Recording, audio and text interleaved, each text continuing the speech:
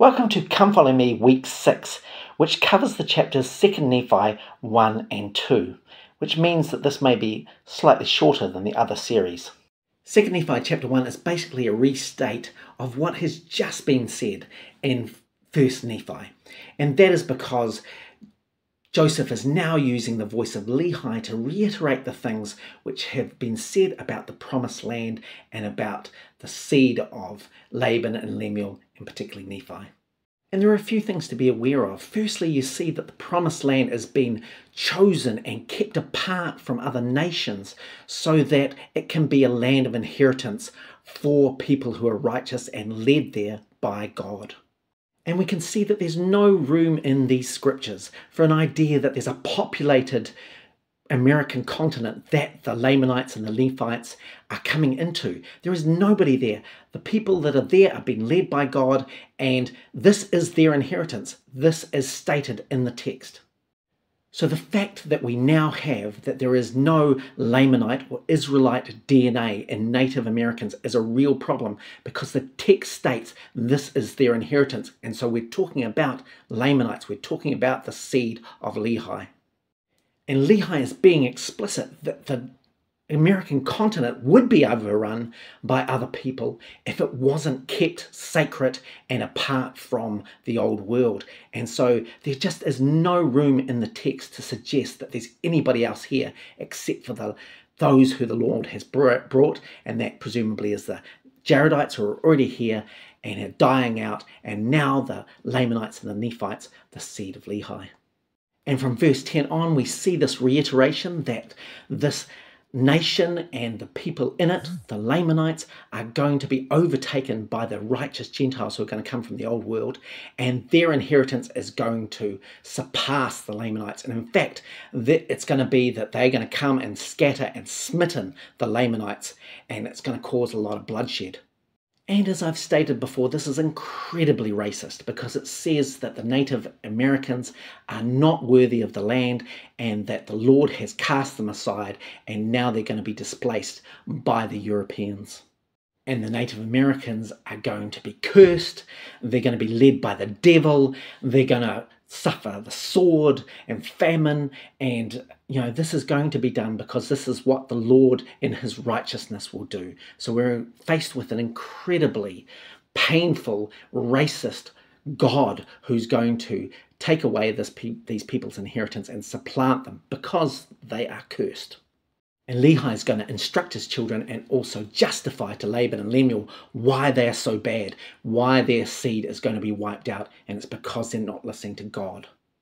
But Lehi is going to reiterate that Nephi is the chosen, that he's done all the things right. And again, this is a metaphor for Joseph. Joseph is the chosen, and he's the one that you should listen to and follow. And in verse 25, we see this restatement from Lehi that Nephi is the righteous one, that you've accused him of wanting authority, but that's not true. He's just doing the will of God. And these are the same accusations that are being levelled against Joseph Smith in June of 1829. And so it's autobiographic. Joseph is using Lehi's voice to restate again the case for Joseph. And verse 26 is particularly interesting because he uses the word sharpness, which is being used at the same time in the Doctrine and Covenants, sections 15 and 16, with John Whitmer and Peter Whitmer saying to them that they need to heed to Joseph as well. So there's this correlation between what is happening in the Book of Mormon and what is happening in the Doctrine and Covenants at the same time, with the same language. And lastly, there's a plea from Lehi to listen to Nephi. Laban and Lemuel and Sam, if we think of them as Joseph's brothers, and the sons of Ishmael as the Whitmer brothers, and Zoram as Oliver Cowdery, we see that they're all being encouraged to listen to Joseph, to listen to Nephi, because they're one and the same, and they will be led to prosperity if they listen to that voice.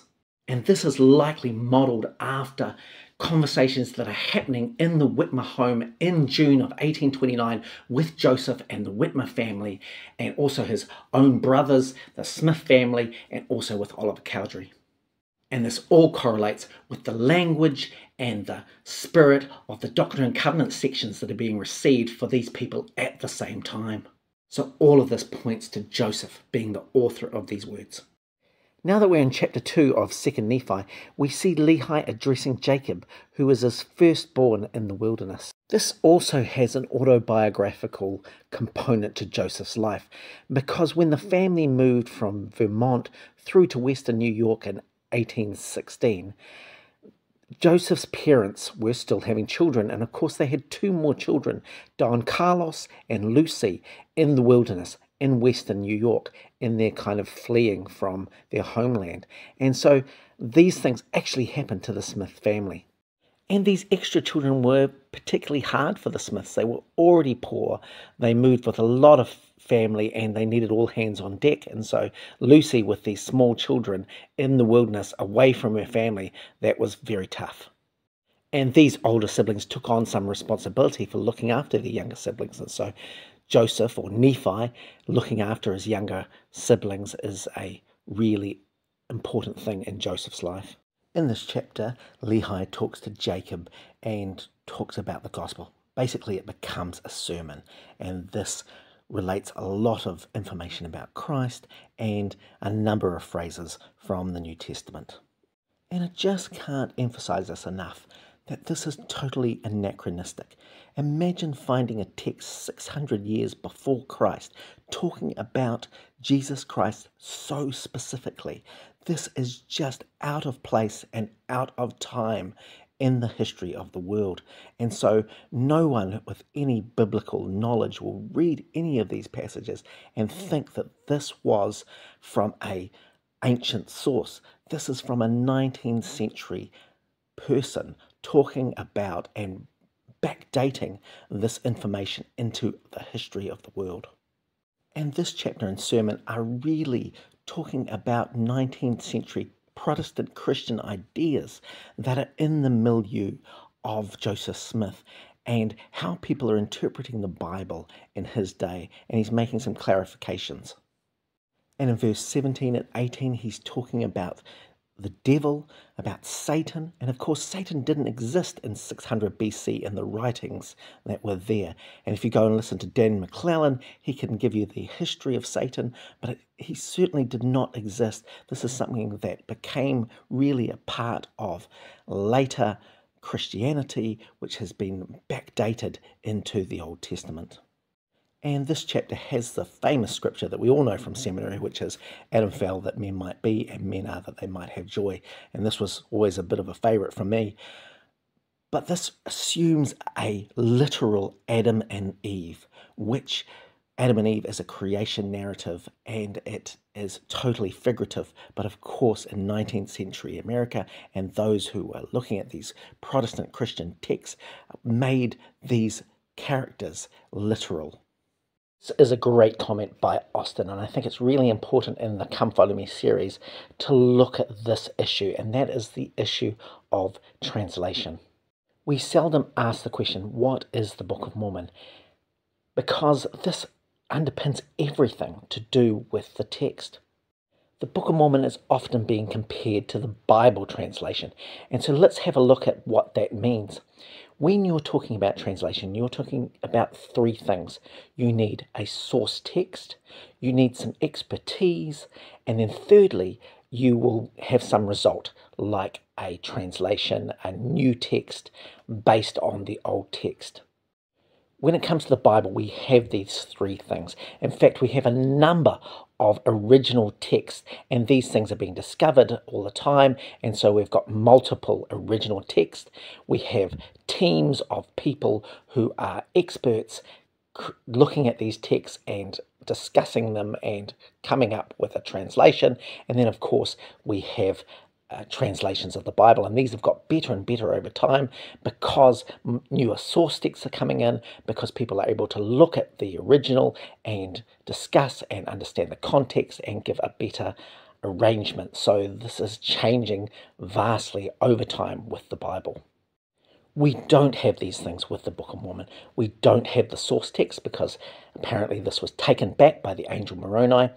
We don't have an expert because we know that Joseph is a farm boy, so he's not an expert. And the only thing we really have is the translation, the parts of the original manuscript and then the printer's manuscript, which then dovetails into the text of the 1830 edition of the Book of Mormon. The only artifact we have from the translation process is this thing here, which is the seer stone, and this is the mechanism by which Joseph received the Book of Mormon.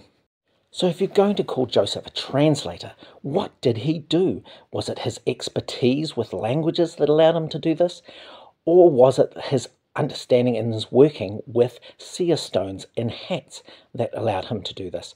And in which case, is that an expertise? Because we've never been able to quantify and qualify that particular expertise, and it's done purely with treasure seeking, which is completely debunked.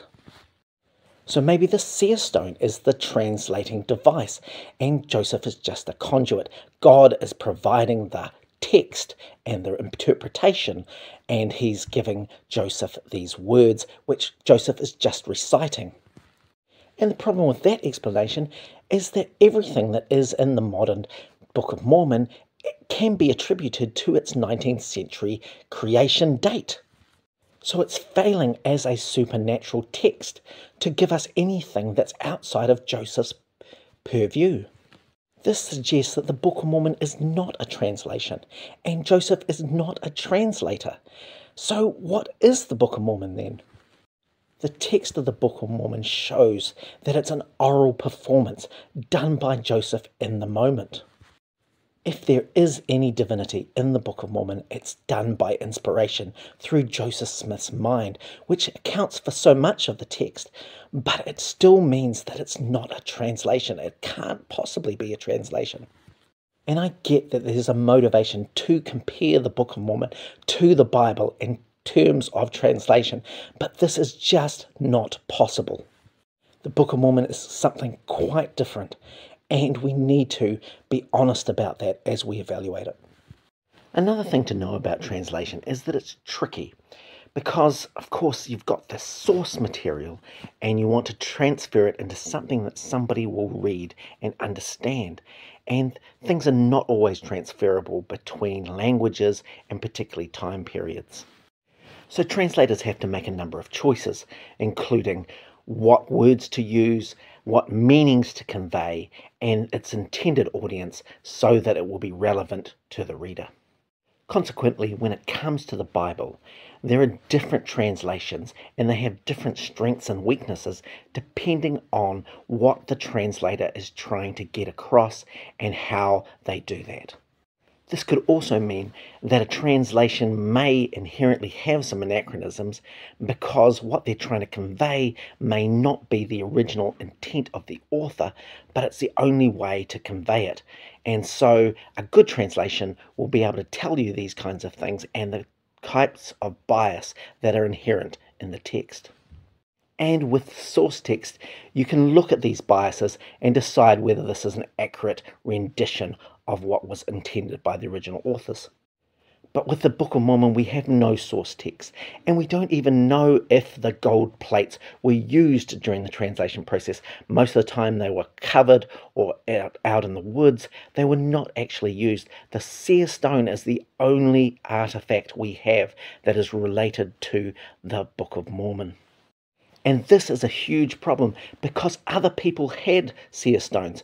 Doctrine and Covenants 28 talks about Hiram Page, the Whitmer's son-in-law, who was a witness to the Book of Mormon, who also had a seer stone and was producing revelation that the Whitmer family and Oliver Cowdery totally believed in. So this wasn't just a thing that Joseph was doing. This was a thing that other people were doing too, and including faithful members of the church.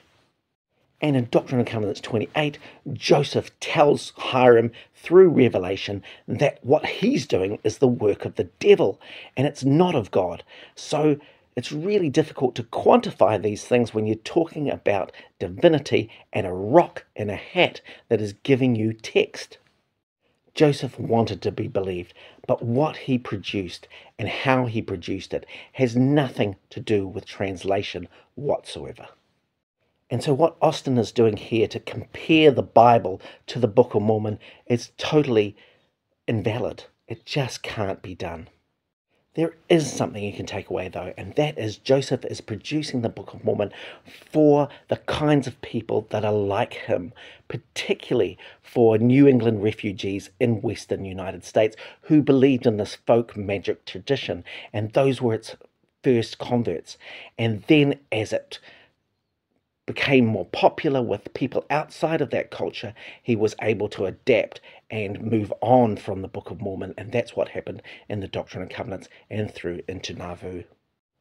But the best way to understand the Book of Mormon is that it's from this Protestant New England refugee folk magic culture, and when you read the Book of Mormon in that regard, you get a lot more understanding of the text.